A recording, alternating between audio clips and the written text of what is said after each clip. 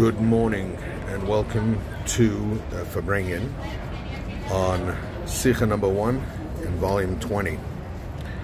So this is a very deep Sikha that the Rebbe himself tells us some very clear words.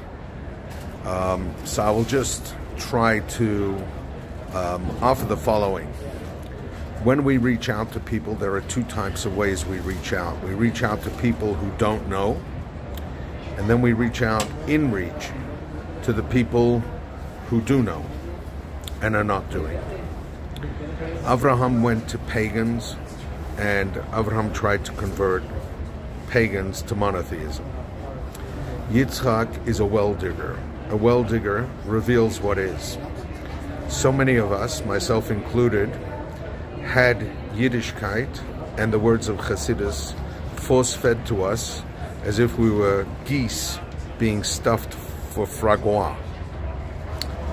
And for many, we associate with a lot of the teachings with very negative memories. So there's a tendency in the work of Yitzchak, which is just to take away the rocks and reveal the water that's there, to smash the rocks and beat up on people who are choosing at the moment not to practice the traditions in which they were raised, in the way they were raised. The Rebbe tells us in this Sikha, don't do that. It's Gevurah. Just because you're right, it's not going to do. We need that the Gevurah should be in the way of Chesed. The same way we would treat somebody who had never heard of Chassidus and Yiddishkeit is exactly the same way we should work with people who grew up in the traditions, who no longer choose to be part of the tradition. And we need to do it in the way of Chesed. Chesed has to express itself over there.